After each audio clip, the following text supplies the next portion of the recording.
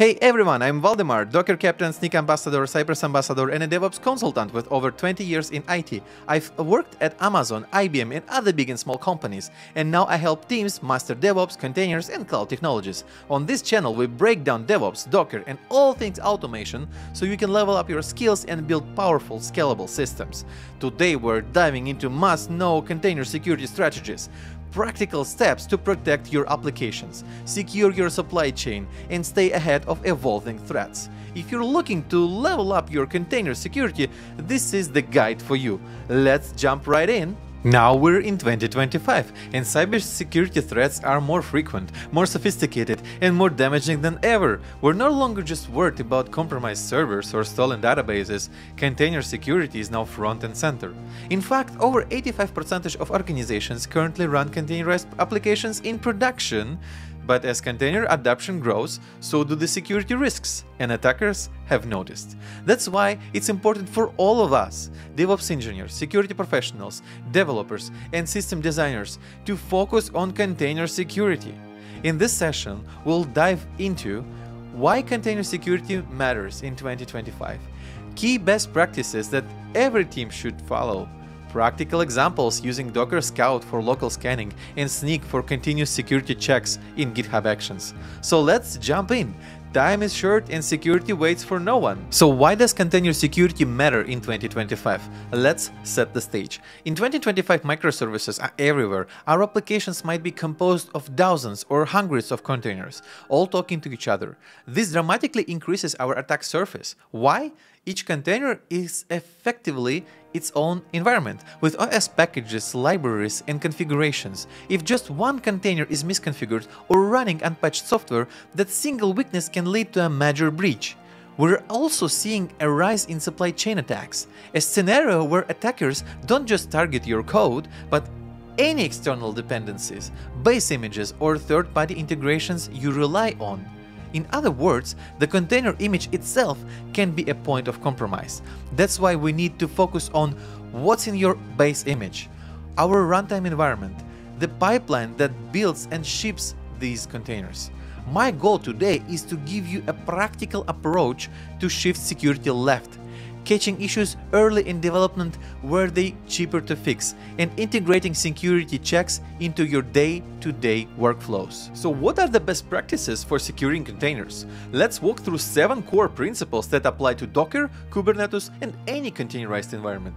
Larger images mean more dependencies, and that means a bigger attack surface for attackers. Whenever possible, use lightweight images like Alpine or Distroless instead of full Linux distributions. Why? Alpine is only about 5 megabytes compared to Ubuntu or Debian, which are tens or even hundreds of megabytes. Fewer packages mean fewer security risks and a smaller attack surface, which is exactly what we want. When pulling an image, never just write from Python version 3. Be specific, like from Python version 3.13.2 Alpine. This locks in a stable version and prevents surprises from unexpected updates or security issues. And never use latest as a tag. If you pull from Python latest, you don't know what version you are getting. It could change unpredictably and break your app. Even worse, an attacker could upload a compromised image under latest, and your system might automatically pull it without you realizing. Always pin your versions to stay in control. Security isn't a one-time step. You need to continuously scan for risks at every stage: development, staging, production. Tools like Docker Scout and Snyk help automate this. For example, with Docker Scout, you can scan an image with just one command and instantly see security risks. Integrate security into your pipeline from day one, not as a last-minute patch. If your container has unnecessary dependencies, libraries, or tools left over from the build process, attackers have more to work with. Instead, use multi-stage builds. Build your app in one stage, then copy only the necessary files to a final, smaller image. This removes debugging tools, compilers, temporary files. That means a smaller, cleaner, and more secure container. By default, containers run as root, which is a huge security risk. If an attacker gains control of a root container, they can spread across your system. Instead, run your container as a non-root user by specifying user 1000 column 1000. But what does this actually mean? The first 1000 is the user ID. It's just a regular non-root user in Linux. The second 1000 is the group ID, which means it's part of a restricted group.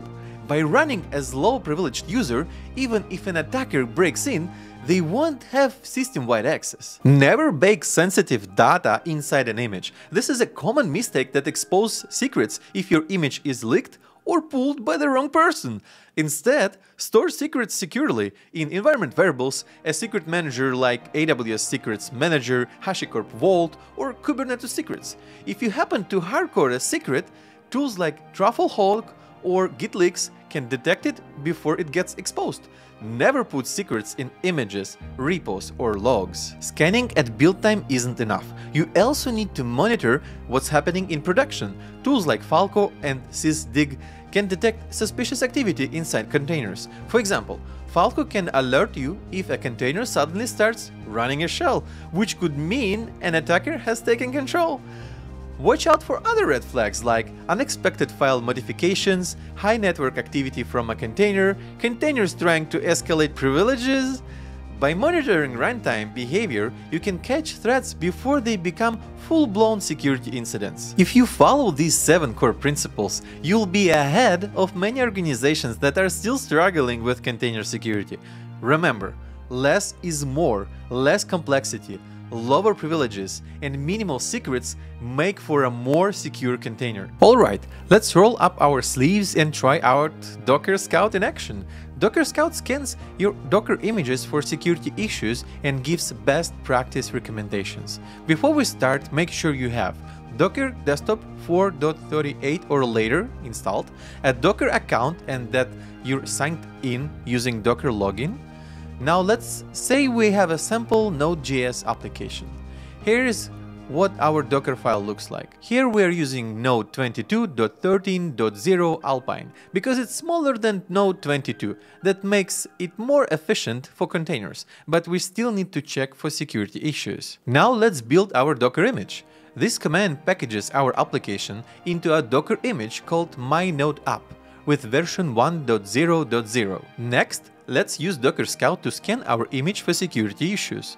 Docker Scout will now analyze the image and highlight any potential risks or weaknesses. Once the scan completes, we'll see a report listing any detected issues, their severity, and possible fixes. These issues could come from system libraries, base packages, or application dependencies. Docker Scout might recommend upgrading certain components or applying patches to fix them. So why does this matter? Because local scanning helps us catch security issues early, before we push the image to a registry or deploy it to production. Fixing these issues now makes our environment instantly more secure. And that's a quick look at how you can use Docker Scout to improve security in your containerized applications. Now, let's see how we can automate security scanning in our CI/CD pipeline using Snyk and GitHub Actions. Before we start, make sure you signed up for a free Snyk account at snyk.io, go to your Snyk account settings page, find your access token, and copy it. In your GitHub repo, go to Settings, Secrets and Variables, Actions, and create a new secret named Snyk_token. Let's say we have a Node.js project. Our goal is simple. Whenever a developer pushes code or opens a pull request, we want Snyk to scan for security issues automatically. Snyk will check the container image to detect risks in the base image or OS packages. It will also check application dependencies to find security flaws in package.json and other libraries. To set this up, we need to create a new GitHub Actions workflow file.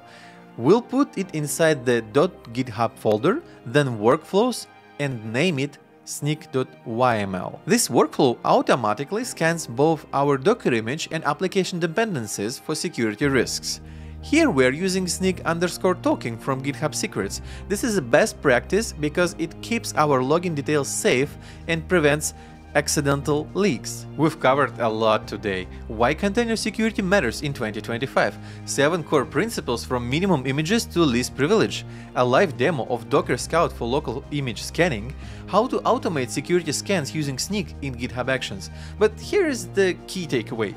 Container security isn't just about tools or settings, it's a mindset. Everyone on your team plays a role in keeping things secure. Before we wrap up, here are some quick practical tips to improve your container security.